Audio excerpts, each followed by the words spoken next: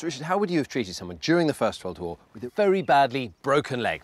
Basically, you'd use a Thomas splint, and the way this works is by re-knitting the bones together and using something called traction.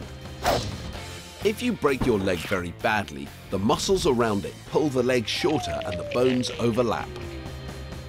Traction works by pulling the muscles back to allow the bones to be realigned.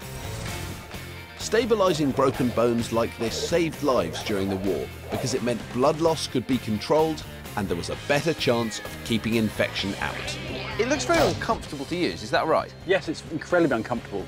Maybe Xand should have a go. Yeah, I think so. Brilliant, brilliant. All right then.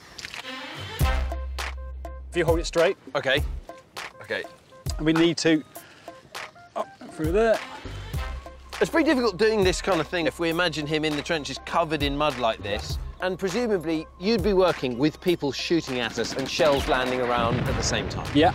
You're starting to see how difficult medicine would be in the trenches. You can see why you don't even bother to wash your hands beforehand. The mud gets into everything.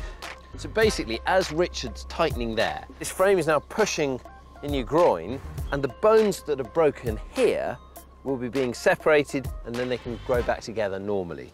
What's amazing is to see this being used in a replica of a World War I trench, and to think, I've used one of these in a modern emergency department. It's exactly the same thing.